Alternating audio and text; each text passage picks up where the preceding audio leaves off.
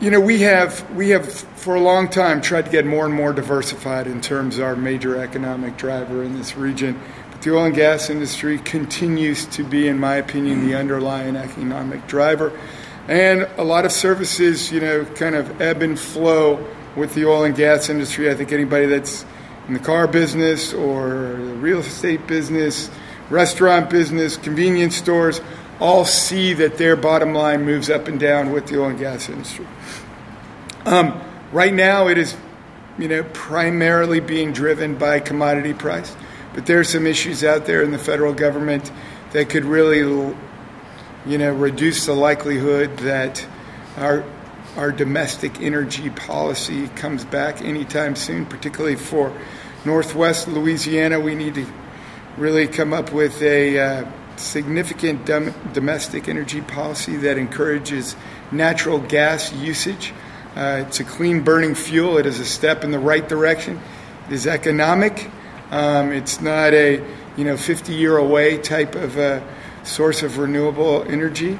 More and more the large diesel trucks are transitioning to natural gas, and I think that's a great opportunity for this for this region.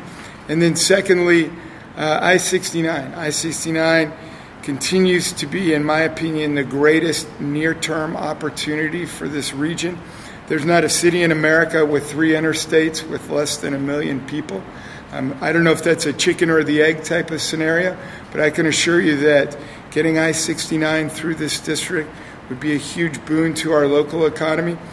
What are the type of industries that come with I-69? Well, a lot of the logistics, e-commerce, Amazon, Zappos. The good thing about those type of industries, and I'm sure there are some in this room that know that we've continuously been entertaining groups that are interested in moving here with those type of backgrounds. Why? Because it's a cheap place to build large warehousing facilities, and we have a workforce that is ideally suited, ready to take on those jobs. So I think that's a great opportunity and a near-term opportunity for this district.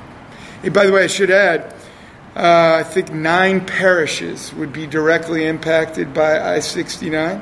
So it isn't only a Shreveport-Bossier thing, but it really serves a broad breadth of this 4th Congressional District.